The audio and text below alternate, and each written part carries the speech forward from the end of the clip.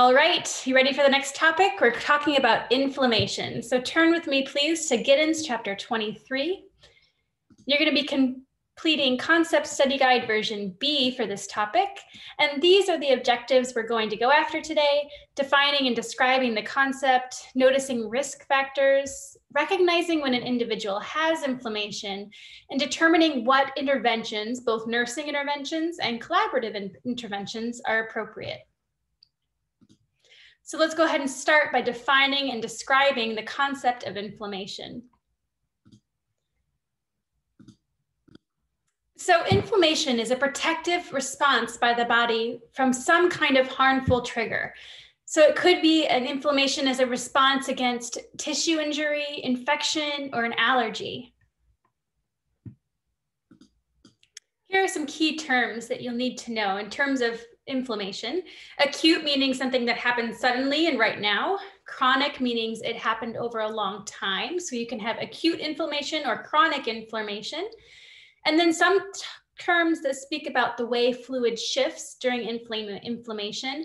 So exudate is the actual fluid that seeps out from the vascular space into the area that is inflamed. Extravasation is when fluid leaks out like by an IV site. So it's the IV solution leaking out from the vein itself out into the tissue surrounding it. And hyperemia is the excess of blood in the vessels that are supplying an organ or another part of the body, or in this case, the area where the area is inflamed. So an excess of blood being supplied to the area that is inflamed. Now, the scope of this concept ranges from no inflammation to active inflammation, and the inflammation itself can be localized to a specific area of the body, or systemic, meaning generalized inflammation throughout the body. And active inflammation can be acute, meaning happening suddenly and short term, or long term, meaning chronic. And inflammation can also be used to repair or restore. So if your kid is running outside on the sidewalk and they stop and they fall and they skid their knee, the area around that abrasion is going to look red and puffy, but that's all of the body's healing response to that localized tissue injury. So what's the process with inflammation? Well, when the body recognizes an area of infection, injury, or trauma, it knows that it needs all the good guys come into the scene to help rescue and fix the body up.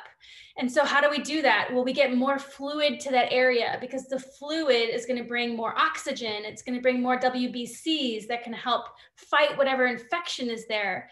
And all of that is going to stimulate tissue growth and improving the area. And so by increasing the inflammation, increasing capillary permeability so that more fluid leaks out of the vascular space into the tissue where it's needed, and the fighters, the WBCs and all the oxygen kind of hang out in that area a little longer, it's going to help improve the healing of that area. So it really is about getting all the right players in the body to the scene of the crime to help fix things up and allow them to get there quickly, spread out a little bit more, and linger there a little longer to help heal the body. And really the function of the inflammatory response is to restore the normal functioning of cells after injury. And sometimes cells just can't be repaired. And so then the second goal is then to kind of create fibrous tissue like scar tissue to form some kind of secondary response or second best fix to some kind of injury. So the goal is normal repair of normal cells. Scar tissue is kind of the backup goal if that can't be accomplished. So here are the steps that happen in an acute inflammatory response. The tissue is injured, and then there's this immediate release of chemical mediators to call everybody to the table and get everybody there to come and help fix the area. And so that those chemical mediators cause vasodilation. The blood vessels themselves get bigger to have increased blood flow. All of that increased blood flow causes capillary permeability. So those big dilated vessels also get more leaky. And so blood can flow more freely out of those vessels into the tissue and hang out there. But when all that blood flow is hanging out in the tissue, you're going to see swelling of that area from the extra blood flow there. And finally, the body is going to kind of wall off the area of tissue damage, and so that stays in a very specific part of the body and doesn't cause systemic problems elsewhere. So we get more blood flow, leaky blood vessels, so that more of the blood stays in the tissue.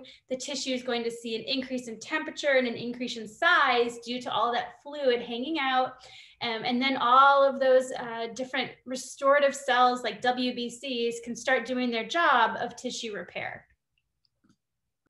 So we get all the good guys at the site, all those killer T cells and all those memory B cells if it's an infection kind of response to memorize the response for the future.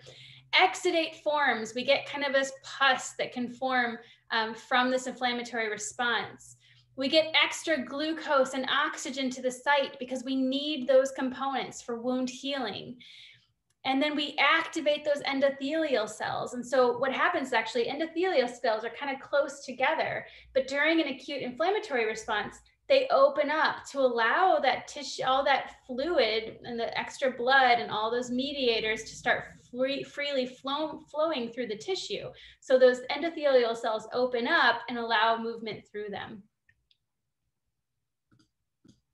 Now, this is all very well and good, and our body does a great job at managing inflammatory responses until it doesn't. And there are consequences of an excessive or ineffective inflammatory response. For a localized response, the tissue itself can be damaged from compression.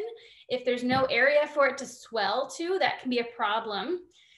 There's the possibility of development of a chronic inflammation, and all of those effects on the local body, on a local part of tissue, are great for an acute response.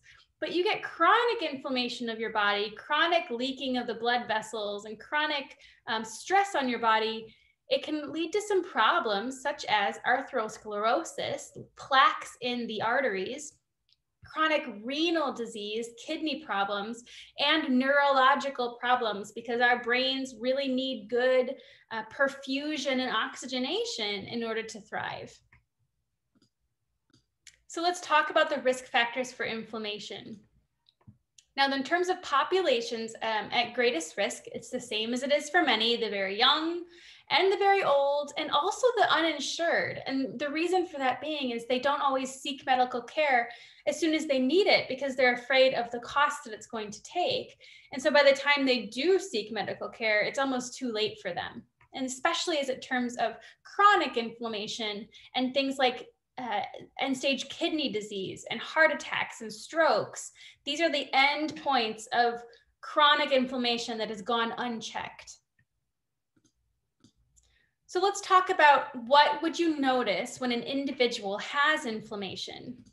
Well, there's a really nice table on Giddens 23.2 about the clinical manifestations of inflammation. It's on Davis, page 224.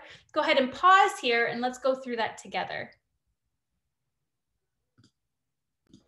So let's take a look together at table 23.2 on page 224 of Giddens. It talks about local manifestations when you're having a localized inflammatory response, things like localized swelling and pain, and it'll feel hot to the touch. You'll notice redness, and you may notice some exudate. Serous exudate is going to be that clear fluid.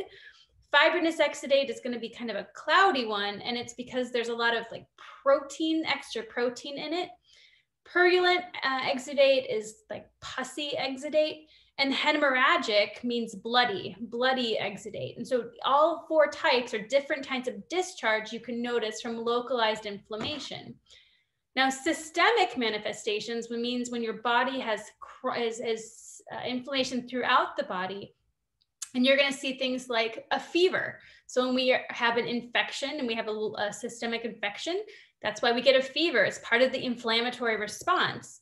Leukocytosis, an increase in white blood cells and increase in plasma proteins. So proteins and white blood cells saying, I don't know where I'm supposed to go, but I know I need to fix something somewhere. So I'm just going to go everywhere and figure out where I can help repair and do my job. Malaise and fatigue, that feeling of just being unwell and being tired, because this inflammatory response takes a lot out of your body and it takes time and rest to be able to heal. Now, diagnostic testing are going to try to look for the underlying cause of the inflammation. So it could be things like a CBC, a complete blood count, or a WBC, to really get that white blood cell count as part of the CBC with differential. So what kinds of white blood cells are showing up to the party? A C-reactive protein and an ESR are non-specific markers of increased elevation of inflammation in the body, just increased inflammation. We don't know exactly where, but we know that it's inflamed. You can look for radiographic studies like MRIs or CAT scans or PET scans or colonoscopies. And again, we're looking for those underlying causes of the inflammation. Now it's time to talk about some nursing and collaborative interventions to really eliminate inflammation. In terms of prevention, we're really talking about how do we prevent from injury and infection, which are two main causes for inflammation in the first place. So things like proper food storage and cooking, using safety equipment to prevent injury, maintaining good hand hygiene and good hygiene in general. Really reducing the risk for injury and infection will then reduce the risk for inflammation if you don't have an injury or an infection to become inflamed. Well, here's one thing you don't have to memorize for this chapter. There are really no secondary prevention measures for inflammation specifically as it pertains to the general population. But there certainly are some things that we can do as collaborative interventions when inflammation is apparent. This first one, if you're an athlete, I'm sure you are familiar with it. It's RICE. So it's this acronym. We love our acronyms. Rest, ice, compression, elevation. So anything from like a localized small injury, a sprain or trauma, by doing rest and ice and compression and elevation, it's going to minimize the swelling to that area and minimize the pain. And because this inflammatory response kind of happens immediately after an injury, it's most beneficial in those first day or two after the injury happened. Now, there are a number of different pharmacologic agents we can talk about when it comes to inflammation. First and foremost, steroids, for example, prednisone, are really going to help suppress that immune system response, and you'll see decreased inflammation and swelling. Now, NSAIDs, non-steroidal anti-inflammatory drugs, the title of it itself literally tells you what it does. It's not a steroid, but it's an anti-inflammatory medication, like things like ibuprofen and naproxen. So the good thing about NSAIDs, we talked about this in our pain lecture, NSAIDs like ibuprofen not only are going to reduce inflammation, but they're going to reduce pain, and they're fever reducers. So they can work for one or all three of those reasons. You can use different monoclonal antibodies, antipyretics, things like acetaminophen, analgesics, things that are going to relieve pain that caused by the inflammation. Inflammation causes pain. And then of course, antimicrobials like antibiotics are going to treat the disease causing the inflammation. So if the inflammation is due to a bacterial infection, then an antibiotic is going to treat that underlying infection. When you treat the infection, then the inflammation goes away as well. Here are your interrelated concepts for the concept of inflammation. Things like immunity, because it is immune response. An infection is going to cause inflammation, so that's the link there. Tissue integrity is going to be, when there are compromises in tissue integrity, you're going to see localized inflammation. Thermoregulation, when you have inflammation, the body temperature goes up. Gas exchange, there is an increase in oxygen demand in areas of inflammation. Inflammation is very tiring for the body and taxing. Your patient is going to experience fatigue. And stress can cause a chronic increase in inflammation because the body, with chronic stress, the body perceives that the patient is under constant attack and raises up the inflammatory response constantly, which is not a healthy way to live. And in terms of featured exemplars, cellulitis is the one we're going to focus on this week, especially how it overlaps with infection and tissue integrity and inflammation. But if you'll notice on here, we've already talked about asthma when we talked in 107. And so think about as well the effect of inflammation as it relates to asthma. And that's everything you'll need pre-lecture on the concept of inflammation. We'll see you in class.